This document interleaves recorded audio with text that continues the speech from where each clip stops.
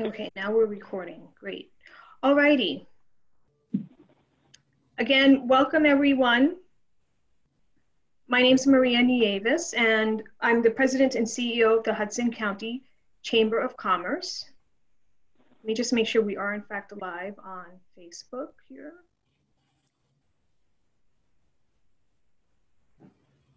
Oh, there we go, go live.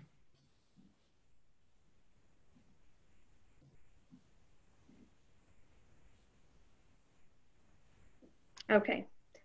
Again, my name is Maria Nieves. I am the President and CEO of the Hudson County Chamber of Commerce. Welcome everybody to our session this morning. I'm very pleased that we have two guest speakers from Genova-Burns Attorneys at Law. They are both going to speak this morning about some of the various programs that are ongoing to help small businesses that are out there for everyone. So what I'd like to do is really turn it over to them and let them take it away. They are Counsel Keith A. Krause and Associate Young G. Park. They are going to basically take us through this presentation and answer hopefully a lot of your questions about how these programs are working, how they're intended to help small businesses during this very difficult time.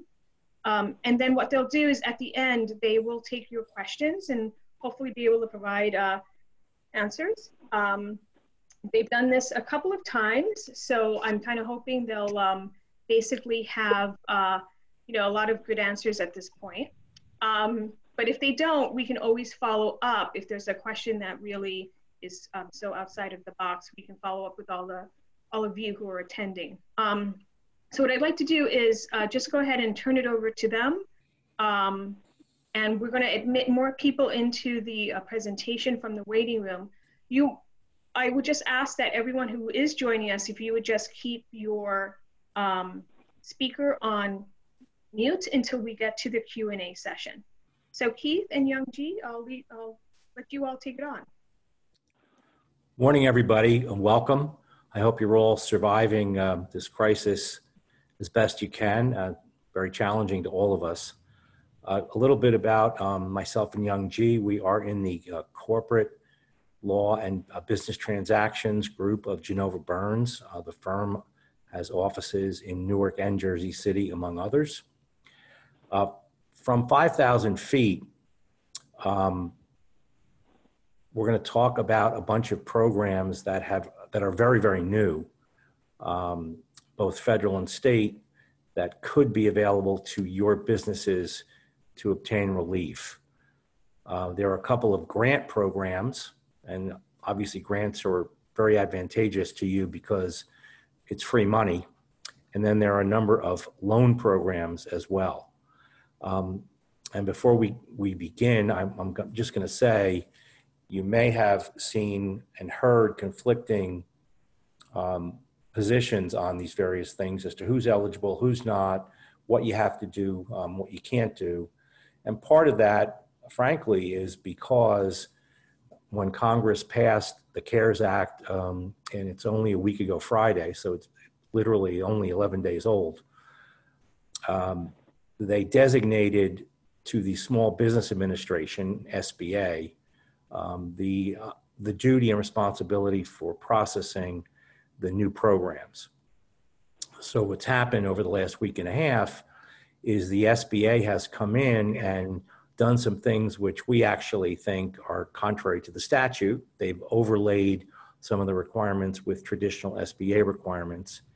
In addition, the two loan programs we're going to talk about are applied for through banks, SBA lenders. And we're finding that there's some confusion among the banks as well. Some of them are using their own forms, their standard SBA forms that don't necessarily apply. Some of them are getting in-house counsel reads of the statute that may not be consistent with SBA regulations and rules. And again, bear in mind, the SBA regulations and rules are literally still coming out. So we're kind of doing this on the fly. Having said all that, we're going to turn now to the CARES Act, and if you can go to the next slide.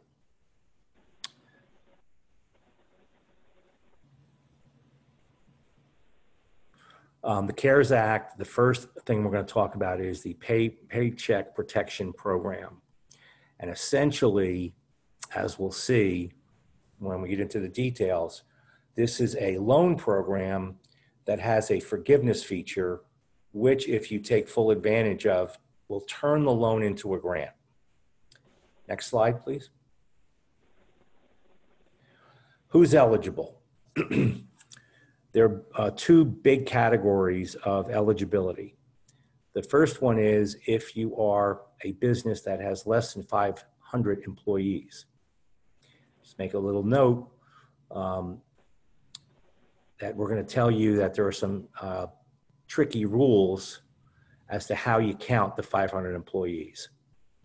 Or you can qualify for this program if you meet the size standards in number of employees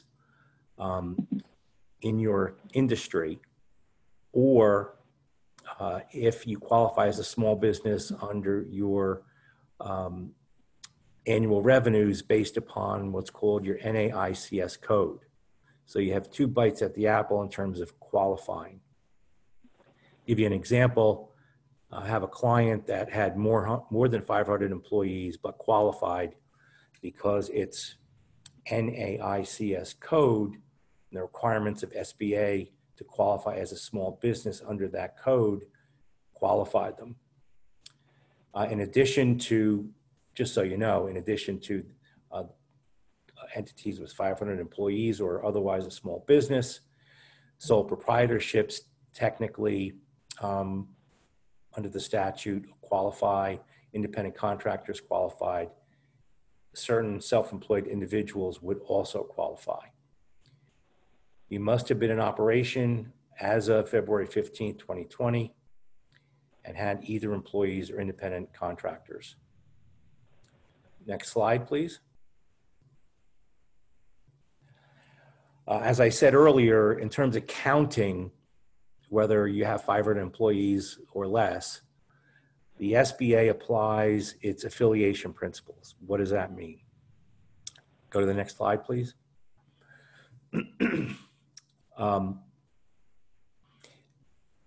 Essentially, if you have other businesses, if you've created separate corporate entities that are owned, controlled by, or managed by the same people, the SBA is going to aggregate those entities and all the employees to count the 500. And that's really to prevent big players from coming in. And let's say I own 25 Midas muffler shops, and I set each one up in as a separate corporation or LLC, but I own all of them. The common ownership, I control all of them, and each one has 75 employees. So if you took them one at a time, I'd be under 500, and the SBA says not so fast, because in reality, you're one big company with 25 Midas mufflers. So we're going to aggregate all 25 of your employees so you don't qualify. That's the long and short of the aggregation principle. I will note to you that the CARES Act and the Payroll Protection Program did carve out two sets of categories of businesses that won't be aggregated. And the biggest one is franchisees. If you're a franchisee, you won't get aggregated with other franchisees, even if they're owned by common owners. And there's also a carve out for the restaurant and hospitality industry. I don't know if any. Can I just jump in? On the franchisees, it has to be a franchise that's been given a franchisor designation code, identifier code, by the SBA. So it's not all franchises. It has to have a franchise identifier code issued by the administration. Yeah, and just so you know, we ran into some issues there with some clients that said to us, well, no, don't aggregate, we're franchisees. And we tried to look up whether the franchisor had the SBA certificate, and we couldn't find it. And all of a sudden their franchisors were running to the SBA to get certificates. So you can fix that. Much to our surprise, and I think this came out literally last Thursday night, the SBA decided to apply certain ineligibility standards that exist, again, in its regular loan programs that were not expressly stated in the statute. So we're now living with the fact that there are certain ineligible businesses per that interim final rule that came out last Thursday night. So we list them here on the slide. If you fall within any of these categories, you are not eligible, notwithstanding the fact you have under 500 employees or are otherwise a small business. And not to complain or anything, but that this put us in a little bit of a embarrassing position with a couple of clients, because they were processing their applications right through late Thursday as if they were qualified, because under the statute they were, and then all of a sudden this regulation came out and disqualified them, and they had to stop in their tracks. So just, again, I'll let you look at the list. I won't waste a lot of time going through it, but it would include life insurance companies. If you're located in a foreign country, 1/3 gross revenue from legal gambling, et cetera. Keith, Yeah. it's Maria, just a quick question that came in through the chat. Can a venture capital funded small business apply? That would, well, generally, I believe the answer is yes, subject to, again, looking at the number of employees, how the aggregation would apply. In other words, if the PE fund has control, even if it's a minority interest, then we're going to have to look at the PE entity and aggregate employees, and that may result in a disqualification. Anything to add there, Young G? Yeah, I mean, you would be looking at two things. One is the size of the organization that you're seeking to call for funding, and two, this list of ineligible businesses, so that the activities of the business are not deemed ineligible by the SBA regulation. With respect to the former, you want to make sure that you can check whether or not there is control, and that control is bilateral. It's either control by the venture capital entity, obviously here, and then you would be looking at the number of employees to make sure that you didn't somehow fall outside of the size standard. Okay. Thank you. Yeah, let me just back up for 1 minute. Again, going more from 5,000 feet, the Paycheck Protection Program, and the reason why you might seriously consider applying for this is it's a loan program where you can borrow up to 2.5 times your monthly average payroll, and we'll define payroll in a minute. And the real carrot here is if you use it properly for the designated expenses during the designated period, subject to layoffs, et cetera, and number of employees, that entire loan can be forgiven. So as soon as that happens, it's a grant, it's free money. And even if you don't get all of it forgiven, the interest rate on the loan is 1%, and you don't have any payments due for 6 months after you close a loan. So it's a very advantageous program if you can qualify. Can we go to the next slide, please? And next one, this slide continues the ineligible businesses. Next slide. Okay, now we're going to get into how you calculate the maximum loan amount that you can apply for. Generally speaking, It's 2.5 times your average total monthly payments for payroll costs. Subject again to the details that we're going to get into. So your formula here would be you aggregate your total payroll, you subtract out any amounts you've paid to any employees over $100,000. I just lost my my slides. There we go. Bear with me 1 second.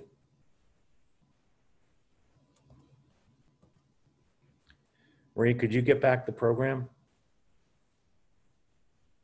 I could jump in. What you do is after you deduct the excess over $100,000 in salary that's been paid to any one or more individuals, you would then divide that subtotal by 12 to get the average monthly cost, and then multiply that figure by 2.5 to get your 2.5 times your average total monthly cost. Should you have, and this should affect very few people, but should you have had taken out any financing from the SBA under its separate economic injury disaster loan funding, there's a refinance component to this where you would add the outstanding balance of such funds that you obtained between January 31st through April 3rd to the loan amount, and that would be the basis for computing a loan amount. Keith, do you want to proceed to the next slide? Yeah, there we go. Thanks.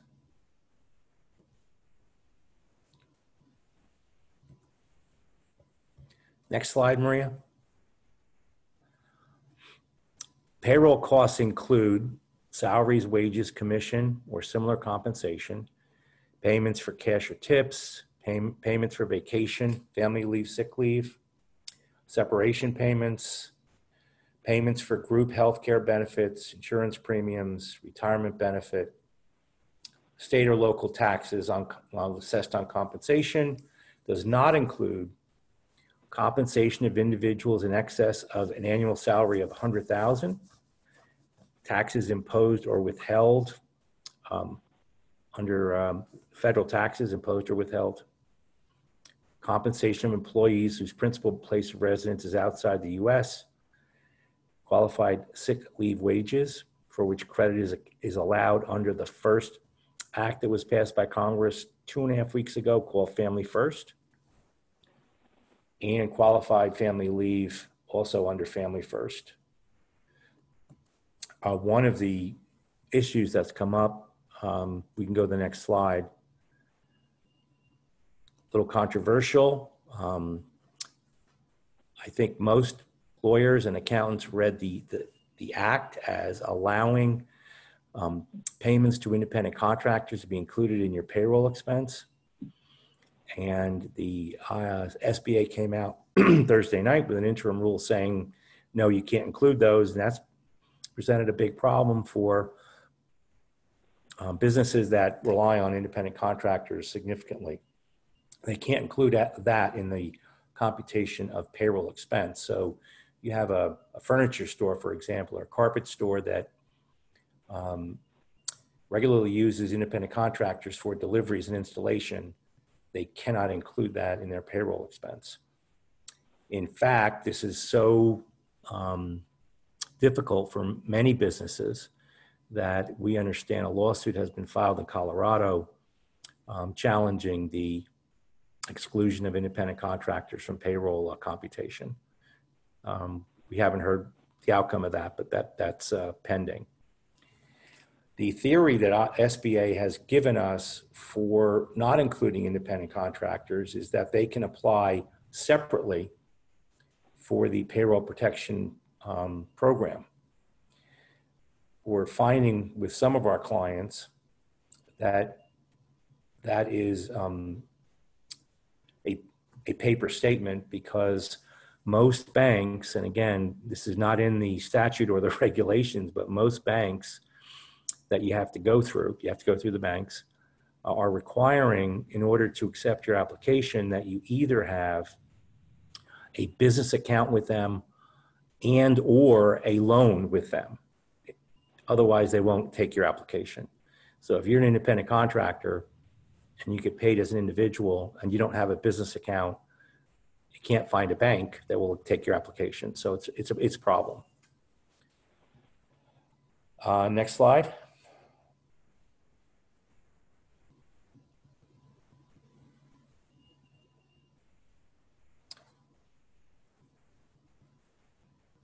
Okay, now when you get your loan, and again, you have to apply through an SBA approved lender.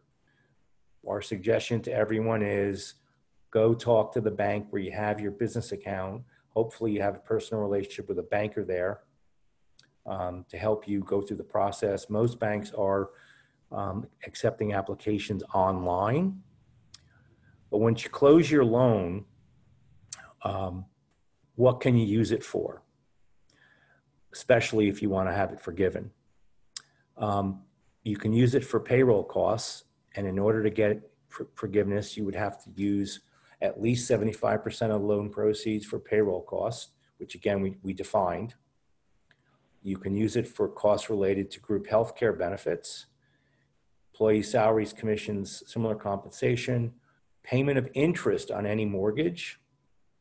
Can't pay principal, can't prepay, but you can use it for interest. Rent, utilities, specified utilities, electric, gas, sewer and water, I believe, as well as interest on any other debt obligations incurred before February 15th of this year. Next slide, please. We went right to loan terms, which you already talked about. By the way, the loan term is 2 years. You have deferred payments, as I mentioned earlier, 6 months before you have to pay, 1% interest rate. And unlike your regular SBA loan, and unlike the EIDL or EIDL loan that we're going to talk about in 5 minutes, there's no personal guarantee, which is very nice, and no requirement of collateral. And if any of you have ever applied for a standard SBA loan, you know that they crush you with the collateral requirement and the personal guarantee and the fees, and you're not going to have to deal with that if you apply for this loan. Next slide.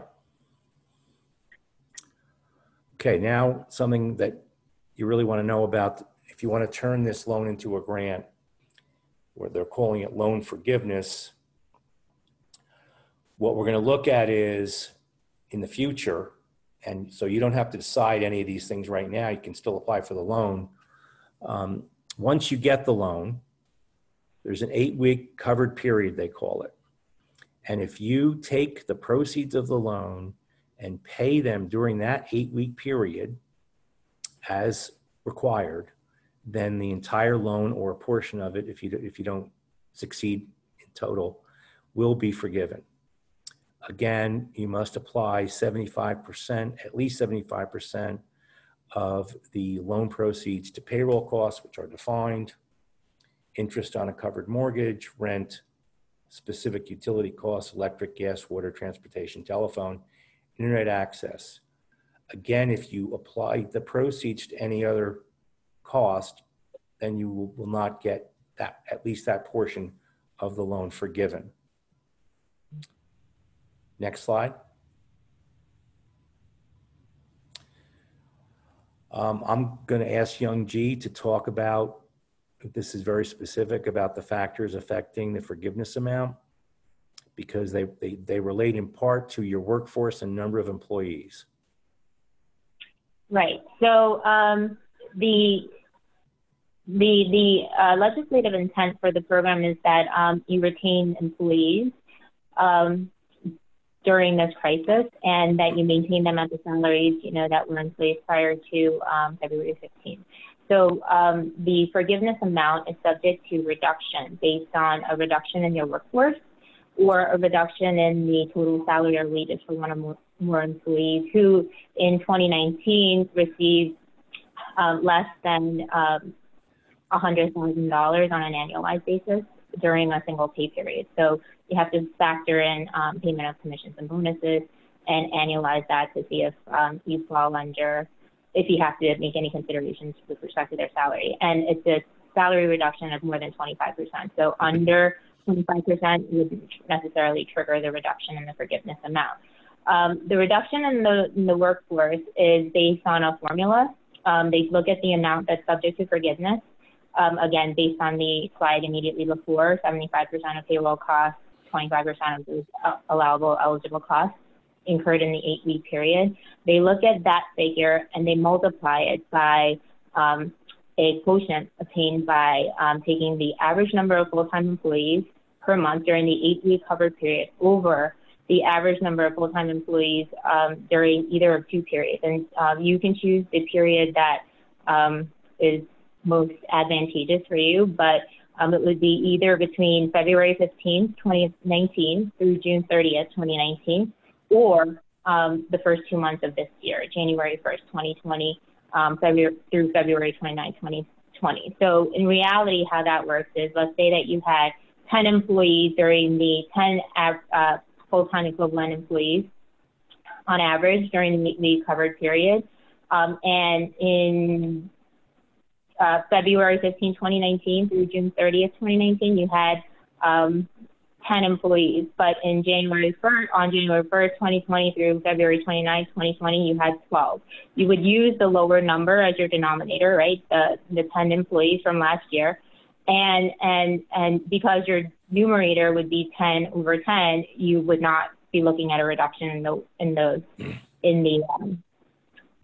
forgiveness amount. If your numerator, of course, drops, then you would be looking at a reduction by that portion. There's an exemption in the rules, however, where if you had experienced a reduction in workforce or a reduction in total salary wages in excess of 25% during the period that began from February 15th through April 26th, 2020, and you restore, that is, you eliminate all of those reductions that happened between that time period by June 30th, those reductions that happened between that time period would not impact your forgiveness amount. But it's very specific to those time periods. Next slide. Okay, that's it on the payroll protection program. We think that is the most advantageous, obviously, because it has the forgiveness feature, which would turn the loan into a grant, as well as, excuse me, 1% interest rate. The next program that came out of the CARES Act is the Emergency Economic Injury Disaster Loan Program. We are calling that EIDL, E-I-D-L. Again, your eligibility is parallel to payroll protection. You have to be a business that employs not less than 500. You're still going to be subject to the aggregation principles that we talked about. You must be in a COVID declared disaster area. We don't have to worry about that in New Jersey because we are in a disaster area. You must certify that you've suffered substantial economic injury as a result of the COVID crisis. That you're unable to pay ordinary expenses, unable to meet obligations as they mature. I'm assuming that most, if not all of you, would be able to say that. And again, this just globally, this is a loan application. It's an expansion of an existing SBA program, so it's going to have more SBA restrictions and limitations than the Payroll Protection Act, which is sort of totally off the charts in terms of SBA. So for example, as we'll talk about, there will be a personal guarantee on amounts borrowed under this program for over $200,000. The interest rate is higher, it's 3.5%. You can only borrow up to $2 million. So this one's more limited. In addition, you may not use the proceeds of this loan for the purposes that you would use the payroll protection loan if you get that also, and you can apply for both. Next slide, please. Again, be aware of SBA affiliation principles. We went through those with respect to payroll protection. They're going to apply for this loan as well. And again, this loan does not have the forgiveness feature, so this is a pure loan. Next slide. We have a list of ineligible businesses for this loan as well, which include deriving 1/3 of your annual revenue from legal gambling, loan packagers, religious instruction, lobbyists, etc. Next slide. As I mentioned, you cannot borrow more than $2 million. The interest rate is 3.75% for profit businesses, 2.75% for nonprofits. The SBA, or the lender and the SBA, are going to set the loan term and amortization based upon the specifics of your application, but it can be up to 30 years. You may use this loan for working capital, expenditures necessary to alleviate economic injury. You're going to have to give a personal guarantee for loans over $200,000, and you're also going to have a security need to put collateral up, which would be security interest in your business assets, and file a UCC financing statement, which frankly, again, is slightly better than your standard SBA loan. If any of you have applied for one, the SBA takes everything you have in collateral, including a second mortgage on your home personally. Excuse me, there are a list of unallowable uses for this loan that are set forth in the slide here, including refinancing prior indebtedness, payments on loans from other federal agencies, including the SBA. You cannot double dip and use this loan for payments of purposes for which you've gotten a payroll protection loan. And obviously, kind of goes without saying, you can't pay dividends to yourself using the loan proceeds. Next slide. This loan program has sort of an interesting feature. It's a grant, and you can apply as part of this loan application for an immediate $10,000 grant based on need. So when your lender sends you the application forms, there should be a box for you to request consideration for a grant. And again, that's a grant, not a loan. And you can use that for a number of purposes, including providing paid sick leave to employees, maintaining payroll to retain employees, meeting increased costs in your supply chain to obtain materials, making rent, mortgage payments, and repaying obligations that cannot be met due to revenue losses. So that's kind of a sweet thing. It's only $10,000, but it might help you in terms of your cash flow. Next slide. A third part of the CARES Act is what we call the Employee Retention Credit. Now, this is not a loan, and you're not going to get any proceeds from it, but it's a credit, a tax credit for certain payments you've made to help you retain employees. Next slide. You want to talk about this one, Young G? Yeah, so the computation of the credit is based on a 50% rate of qualified wages with respect to each employee per calendar quarter. So it's to be taken by eligible employers, which is actually described on the next slide. But an employer who suffered either a partial or full suspension of their business operations because of the COVID crisis, or otherwise was substantially affected by circumstances such that during the period from now through the end of the year, your gross receipts for a calendar quarter is less than 50% of the gross receipts that you received in the same calendar quarter last year, you'd be eligible to take a 50% tax credit, payroll credit against employees based on the qualified wages of employees against Social Security taxes that you paid, so or that you are required to pay. It can only be taken as a credit against employment taxes and specific employment taxes. So predominantly it'll be around Social Security. And you can't take more than $5,000 for the entire year per employee. So it's capped. Qualified wages are capped at $10,000, meaning that because you can only take a credit of 50%, you can only take total credits of $5,000 per employee for the year. This program ends at the end of the year, so the wages that you can take a credit against would be those that are paid out between March 12th through January 1st, 2021. And there are certain considerations. One is that it can't exceed, obviously, the applicable employment taxes, since there are credits against employment taxes that you're required to pay. And it will also be reduced by any other credits that are allowed under the Internal Revenue Code, Section 3111 ENF.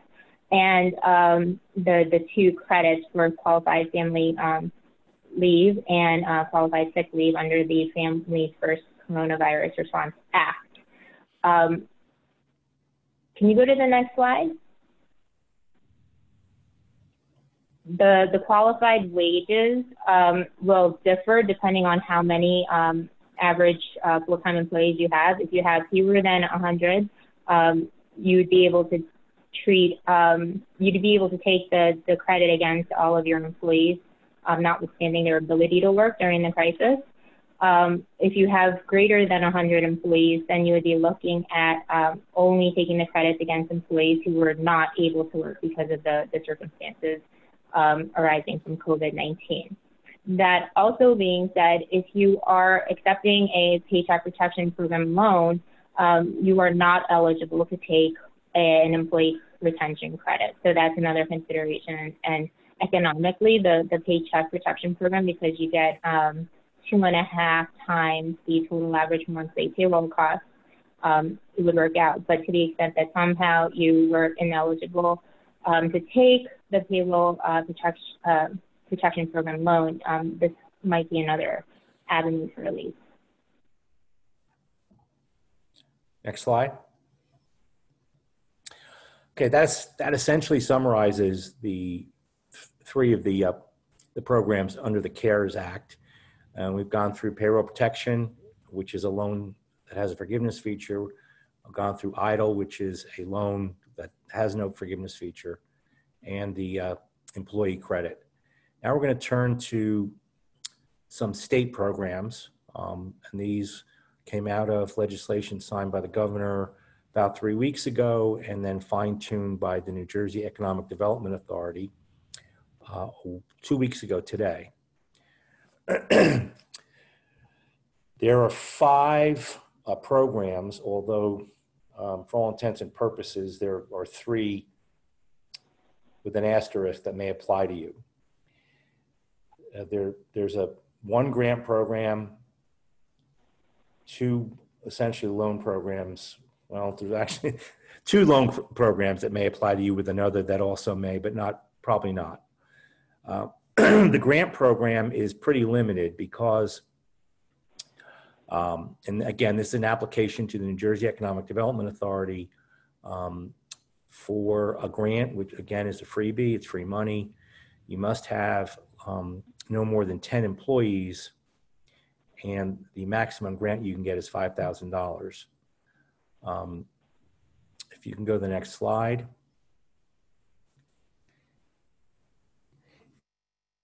You can use this grant for payroll and working capital. You have to give a bunch of certifications, including your best efforts not to furlough or lay off employees for 6 months, pledge to rehire already furloughed employees. And this is limited to certain industries. And they define it by NAICS code. Essentially, it's retail, hotel and food, arts, entertainment, and recreation. So I don't know how many of you would qualify for that, but if you do, go on the EDA website and apply for a $5,000 grant right away. The next program is an EDA loan program. So you would apply directly to EDA for this. You can borrow up to $100,000, up to a 10-year term, very favorable interest rate, 0% for the first 5 years. And then for years 6 to 10, it would be the Economic Development Authority's prevailing interest floor capped at 3%. Depending on your specifics, it may include deferred payments for up to 12 months. The tough part about this one is you must be a business with less than 5 million in annual revenue. I don't know how many of you qualify for that, but again, if you do, this could be an opportunity. You must certify that you've been significantly impacted by the COVID-19 crisis. You must have a global debt service coverage ratio of 1. You are permitted to use this generally for operating expenses. You also must certify that you'll use your best efforts not to lay off employees and to rehire already laid off employees. The EDA started receiving applications for this on March 30th on a rolling basis. Next slide.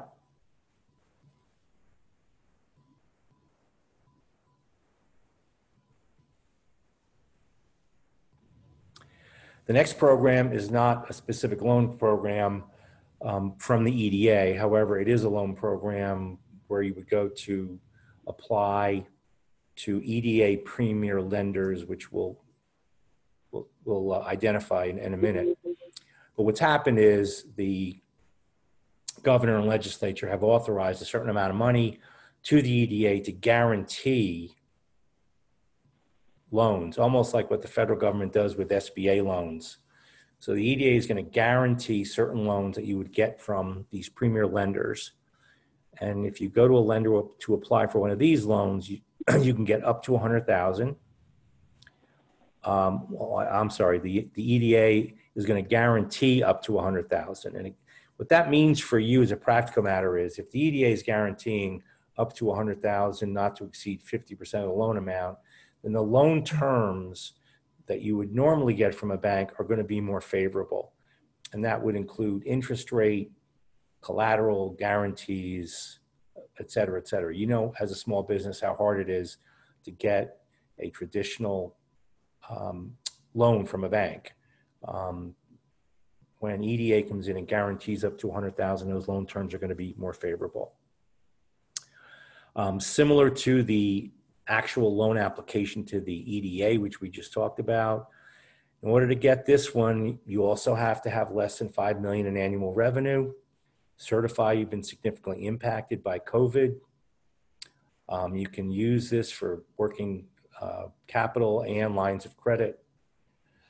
Again, must use your best efforts not to lay off employees and to rehire already laid off employees. Next slide. Here's a list of the premier lending banks through which you can apply for this EDA loan or guaranteed loan.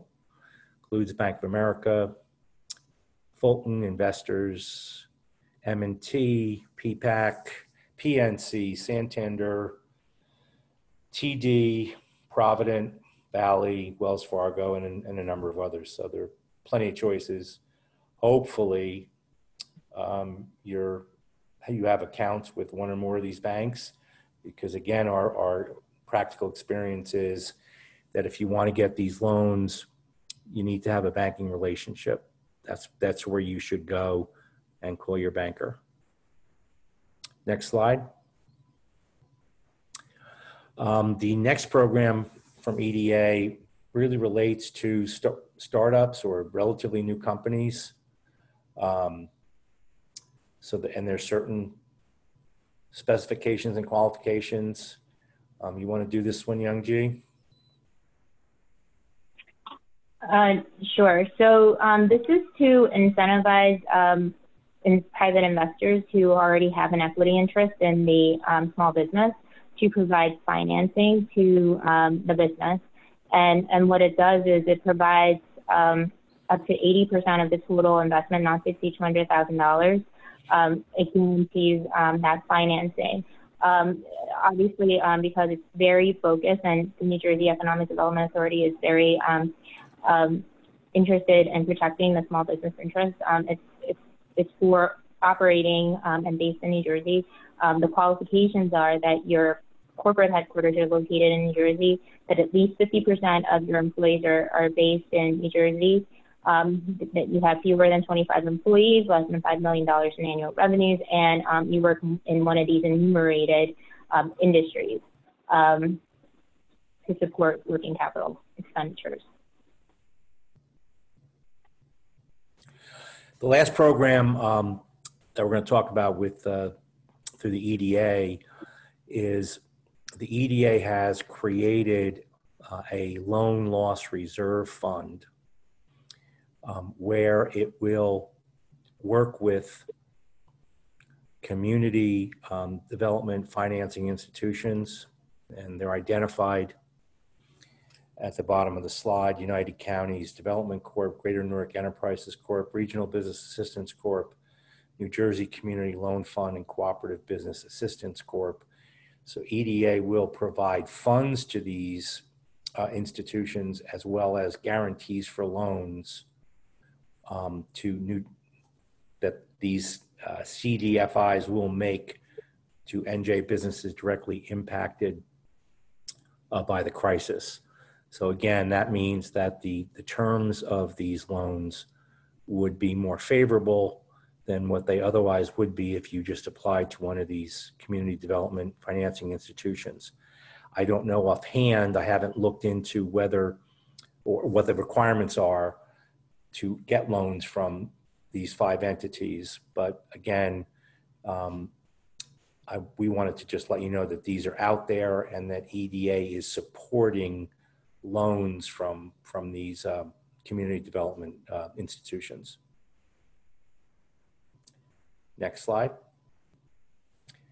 I think that concludes the presentation. And I just want to note to you that we haven't spoken about, but there are out there certain programs that relate to employees and paid leave and credits that come out of the Families First Act that was passed by Congress, I believe 3 weeks ago. We haven't talked about that, but the employment group at our firm is available to answer questions on that if you have them. So we'll end right there, and I guess we'll take some questions. Hi, everybody. If you have a question, you can basically unmute yourself. I'm going to see if I can put my full screen on. You can also type a question into the chat box if you have.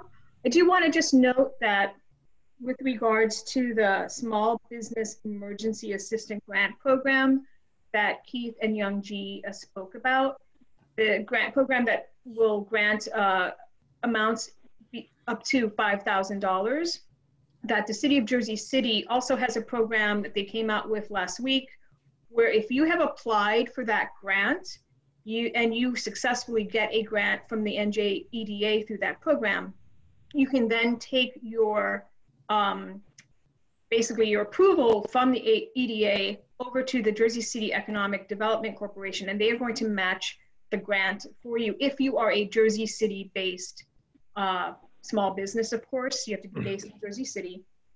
There is no application process. They're basically sort of saying, if you've already been approved by the EDA, we're going to take that approval and simply match it. I don't know if those funds are on a first come, first served basis. My understanding is they had something like $1.5 million that they had collected. So what I would do is, if you do get one of those grants, as soon as you get it, contact the Jersey City EDC if you are in fact a Jersey City based business. I'll just start with a couple of questions that did come in through the chat. So there was one question that came in: can a startup or a business that's just been existing for a few months in 2019 apply for the EIDL? So under the CARES Act provisions that pertain to the Emergency Economic Injury Disaster Loan program, which is an expansion or relaxation of the Economic Injury Disaster Loan, the existing Economic Injury Disaster Loan program administered by the SBA, there's a waiver of the requirement that the applicant, the small business applicant, needs to have been in business for the 1 year period before the disaster. The caveat being that it had to have been in existence in operation on January 31st, 2020. So given that you're looking at a startup that was in existence in 2019, you should be eligible for application for an EIDL loan. And then there's another question that came in. What loan grants, not PPP, are available for commercial, mortgage, or rent, liability, workers' comp insurance, and other overheads such as health insurance? Yeah, so and I'm going to qualify my response immediately before. You just have to also make sure that you're looking at the ineligible purposes and make sure that you qualify. There will be some likely back and forth because the amount of the EIDL loan will be based on needs. So you will have to provide the underwriter will probably be looking for some information pertaining to your expressed need. Sorry, and then going to the next question. So first I'm going to hit the second part, which is that you didn't include the healthcare payments, the group healthcare payments that were included in the definition of payroll costs when you apply for PPP, if you can amend. That should be something that you direct to your lender because to the extent that they've already submitted it, I don't know how accommodating they will be because the program itself is a first come, first serve program. So you should probably be reaching out immediately to your bank to whom you submitted the application to see where they are in the processing of your application and whether or not they can accommodate an amendment of the same. What you don't want is to be put in the back of the queue. Note that you will not be eligible to submit another application. One of the certifications that you make in your application is that you will not be eligible for financing under the Paycheck Protection Program between now through the end of the year, December 31st.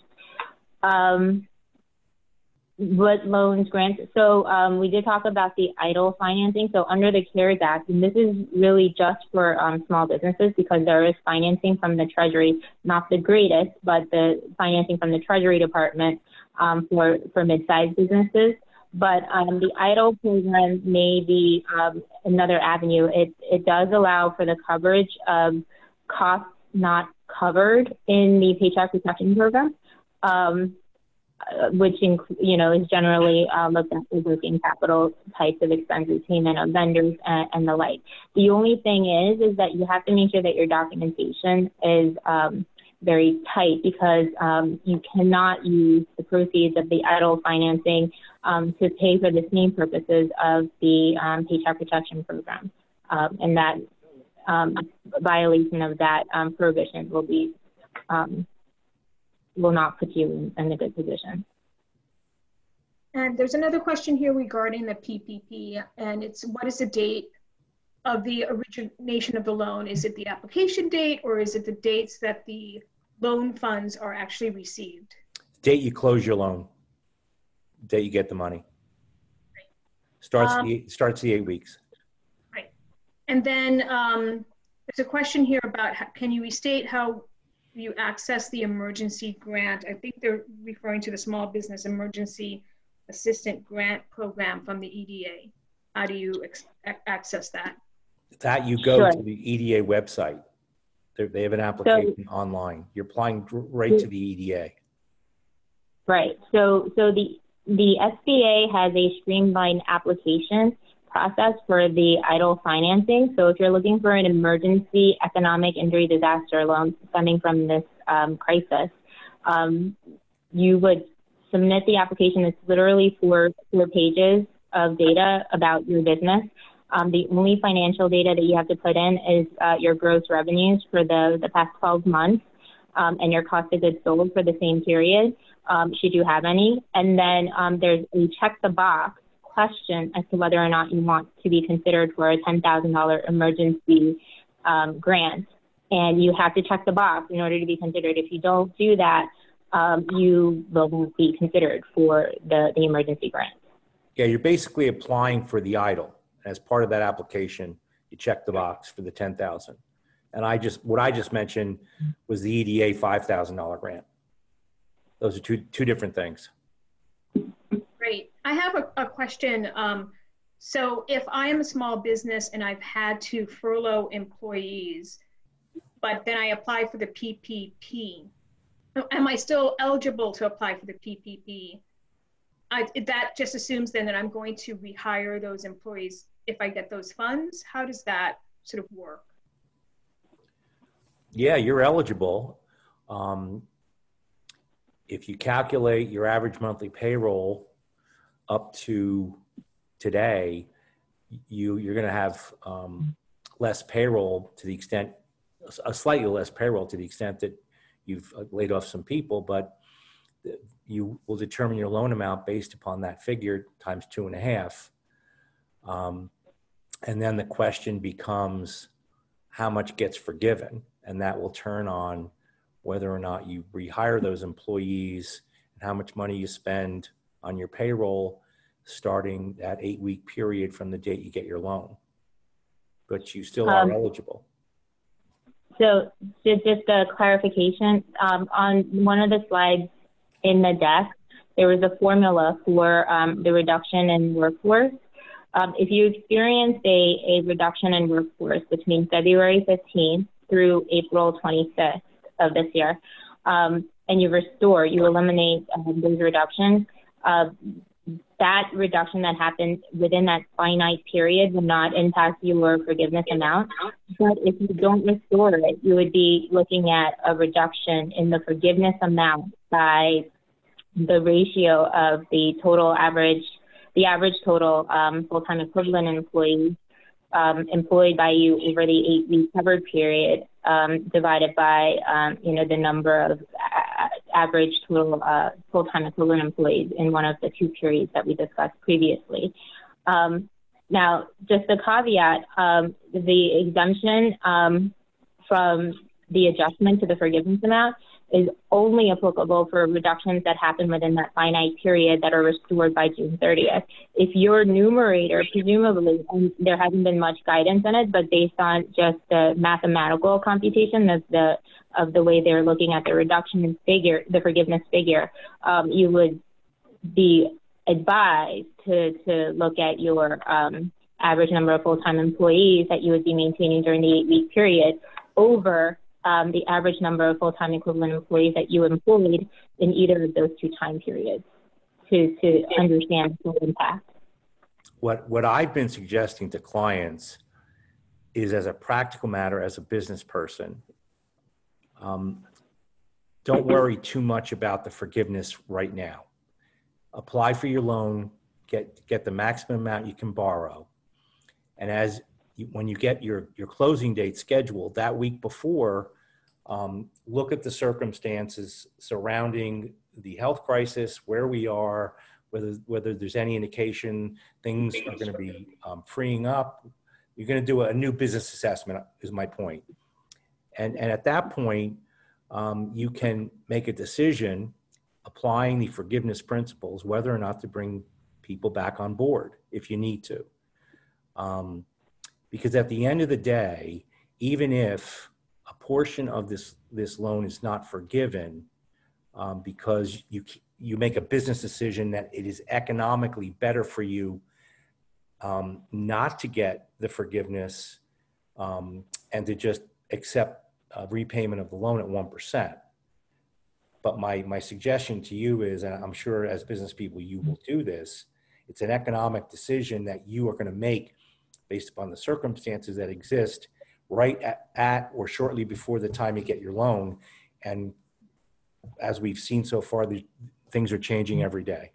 So that's my suggestion to you. I have a question. It's complicated. I don't want to type the whole thing out. Can I just talk for a sec? Go ahead, introduce yourself, Lissa. Okay, sure. My name is Lissa Wells. I have two businesses, and I'm specifically speaking to my construction business. So our overhead is very high with the mortgage on the property, as well as our liability and workers' comp. I was the one asking that question. The thought of taking out a loan, it sounds to me like I would just be driving myself out of business in the future instead of right now. Like, I can't imagine paying off that kind of loan for those kind of expenses. So I'm just saying that that's like my state of affairs. But I've also been advised, and I don't know where we are with this, but something during the Sandy experience, people applied originally for loans and disaster loans, and those people who had already had applied and approved for disaster loans were then ineligible to apply for disaster grants, even though that's really what they needed, but that wasn't available originally. So I kind of don't know what to, not that you should advise me, but like, do you expect to have more grants available for, I'm not in the industries that were listed. I'm not in the food service industry or any of those things for that other grant of the $5,000 or up to $5,000, whatever. Should I apply anyway, even though my business, quote unquote, isn't in the right NCIS code that they're listing? Thoughts on that? It's a lot of questions. So on the NJEDA financing, I mean, the amount available, it's a limited amount in terms of availability, and they were expecting large volume in applications. It started last Friday, and I imagine that it will likely close. Well, they were projecting it to close tomorrow. If you don't meet the requirements because you don't fall under the NETS code that was provided in the application materials, it's probably futile, but you want to make sure that you're correctly identifying your NETS code. So, you might want to revisit that and make sure before you completely disqualify yourself. Secondly, under the CARES Act, for small businesses, the big chunks of financing were those that were discussed today in terms of low interest loans and what amounts to grant funding. It might be worthwhile the exercise of submitting an application for EIDL. I know that in one of the SBA hosted seminars, they were encouraging people to apply. Particularly because you get to avail yourself of an up to $10,000 emergency grant, and you have, you have up to 6 months to accept or reject the loan. So, if you get approved, you don't necessarily have to accept the loan. You just have to understand that with respect to the grant funds, should you also receive a Paycheck Protection Program loan, it might affect your forgiveness number there, which doesn't necessarily help. But I think the only other thing is, I know that there are a number of organizations who are also in the private sector looking at grant programs, and it's a little early in the stage, I think, because so much has been, so many of the organizations have been looking at how the CARES Act and the stimulus package from Congress was going to be helping the businesses that are in distress because of the disaster. So from government sources, I mean, if you're not in a place to take a low interest loan, again, like the New Jersey Economic Development Authority, the loan program that contemplates an up to $100,000 low interest.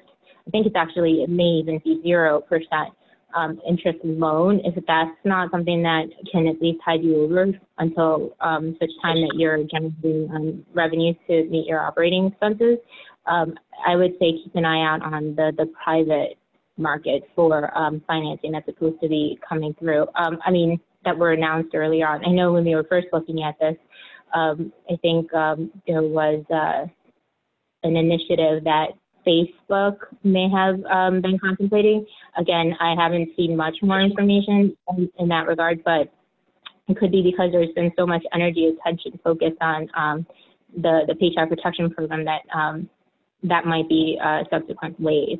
I also know that there's been, bills introduced in Congress about recovery financing. We just don't know where they are. I would just say keep checking our sites, and to the extent that there was an update, we would be working to announce those in due time. Not to belabor the point, but if I'm hearing you correctly, what you're saying is right now you don't have the financial ability to carry any more debt. So if I were in your position, and we can't comment on the Sandy legislation because I'm assuming it was different. We didn't look at that. But if you are saying you do not have the ability to carry any more debt, then these loan programs may be just irrelevant to you. So what I would do if I were you is I'd look for the grants. The $5,000 grant from the state, probably you're not going to qualify for. But there are two pieces that might be of some advantage. The one is the payroll protection loan, to the extent it's going to be forgiven. So unlike what I said earlier about making that decision the week before, you may need to analyze the forgiveness feature now and see whether that's of any benefit to you, because you need the grant, you need it forgiven. You can't carry the loan. Secondly, as Youngji just said, you may want to apply for the EIDL loan just to get the $10,000 grant. And then if you get approved for the loan, say, no, I don't want the loan. And if necessary. Although be mindful that you have to be able to, and it sounds like you will, make the certifications that are pertaining to that funding. Yeah, well, I'm assuming that. I'm just saying, it sounds like you need the grants. So speaking of the PPP program, a quick question that came in, are there local providers helping small businesses prepare the application forms, or are folks working with their accountants? My understanding is you need to work with your bank. Can you address that? Yeah, it's with the banks. Each bank is a little different. Each bank has their own process. You don't have to go to your bank. You can go to any SBA approved lender, but from what we've heard, and I have not heard one exception, maybe you have, Youngji, I've not heard of any SBA approved lender that is taking applications from someone they don't already have a banking relationship with. That's number one. Number two, yes, you're going to have to use your accountants, because a lot of the backup materials, let me back up. You're going to get an application from your lender, okay? Most of them are getting them online. And that application, from what we're hearing, you're going to have to check off the boxes, and you're going to have to provide backup. What is that backup? Payroll records, tax returns, all in support of the calculation of your payroll amount and the loan amount applied for. So we've received calls from clients. Hey, my bank is asking me for my 941s. Can you help me? What can I get them? What should I do? Well, we don't have your records. You're going to have to call your accountant and get your records. So yes, you're going to have to work with your lender and your accountant to pull together the stuff you need to attach to the application and back up. There is a technical assistance program administered by the New Jersey Economic Development Authority that purports to assist in the preparation of applications for funding to state and federal agencies. That might be an available resource for you. The problem is that it was announced kind of contemporaneously with the funding, so I don't necessarily know how whether or not they've set themselves up to take applications for that kind of assistance. We can provide to Maria after this call a link to the NJEDU website that talks about that particular program. Right. You can actually, thank you for that, Young G. You can actually find a lot of the links to the NJEDA on the Chamber website. They're also just easy to find. And I would recommend to everyone the New Jersey State COVID-19 site. So if you just type in New Jersey government, you can find the site really easily. The link is on our website. I think they've done an amazing job here in New Jersey, fortunately, with creating a portal that has a lot of frequently asked questions, is easy to navigate, and can take you to a lot of the resources on a state level, which is fantastic. So I don't want to keep folks much longer. It's almost 12:15, but I think we've had a good conversation.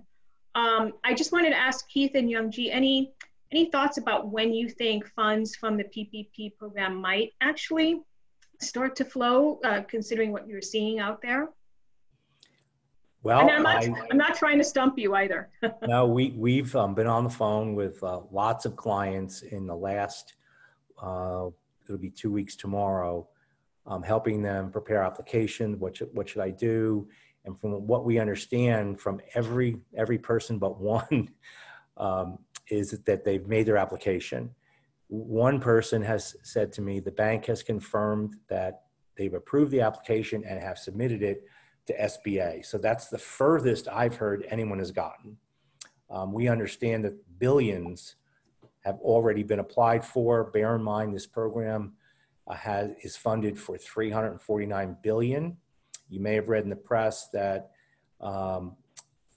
Trump and Congress are considering adding another 250 to this program, 250 billion, because it's so popular. But I haven't heard of anybody getting the money yet, or even scheduling closing. So, just to jump on that, though, I understand that Vice President Mike Pence has tweeted that $71 billion has been quote unquote dispersed. So, I think banks have gotten a lot of pressure to get the money out quickly. It's a first come, first served program. So, to the extent you haven't submitted your application and you're eligible to qualify to apply, you should be looking at submitting your application sooner rather than later, because it seems they are moving. Right. Thank you for that. And plan accordingly, I guess, with regards to how soon that process is going to move along. I want to thank our speakers, Young G and Keith, for joining us today and taking time out of their incredibly busy schedules. I know that you all must be getting just a ton of questions about all of these programs. I guess one last thing would be to just advise folks, if there is additional monies and funding that become available, whether through a private entity or a state, the NJEDA, or another federal program, that they should continue to stay alert and connected so that they can take advantage and understand what other opportunities might come up, correct? Yeah, we will be blogging and blasting on our website with respect to any and all new programs. So, if you want to go to, Genova-Burns.com, it'll be there as soon as we know about it. Can I share this presentation with those who registered today? Can I send it along to them, or? As far as I'm concerned, sure. Okay. Confirm with Tammy. Okay, gotcha. Will do.